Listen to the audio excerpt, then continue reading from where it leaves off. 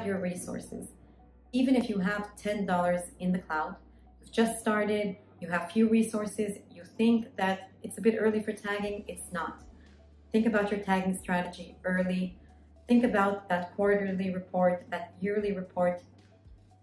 5 years from now, how will you want to see your cloud costs? Do you need to know your cloud costs by owner, by business unit, by environment, by customer, any chargeback you will need to do?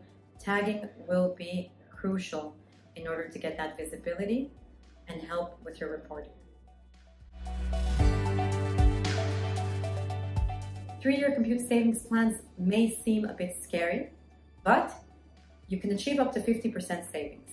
So if you think that you're going to be staying on AWS for the next 2 to 3 years, there's no reason not to go for it. If you have 50% savings, even if you have 10% underutilization, even 20% underutilization, we're speaking about 40% savings after underutilization. That is much higher than zero.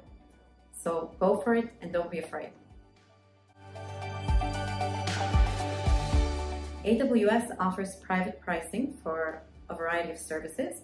The most common ones are CloudFront, Data Transfer, and S3. The way that private pricing works is you will need to do a monthly or yearly commitment. Take a look at your usage. Usually, if you have more than 10 terabytes of usage for CloudFront Data Transfer out, you may be eligible.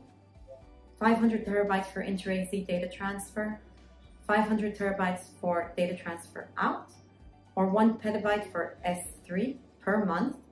If you're close to those numbers, slightly under, speak to your AWS account manager. You may be eligible and the reduction will be significant.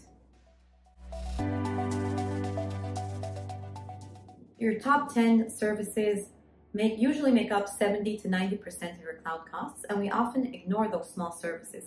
The ones that cost a few $1,000s a month, even a few $100s a month. Don't ignore the small services. Take 1 month or even a few months, take a look at them, go into detail. Many times there are quick wins, quick ways to save money because resources that were forgotten, backups that we no longer need, testing environments are all sitting in those small costs that make up thousands of dollars at the end of the day. Create company awareness early.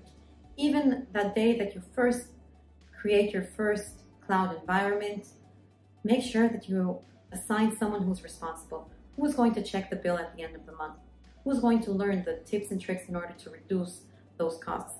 Even if we have $100 on the cloud, it's important that we learn early, learn the tips and tricks for controlling the cloud costs, make sure that business units are aware and learn how to read the bill and get full visibility on everything they're spending on.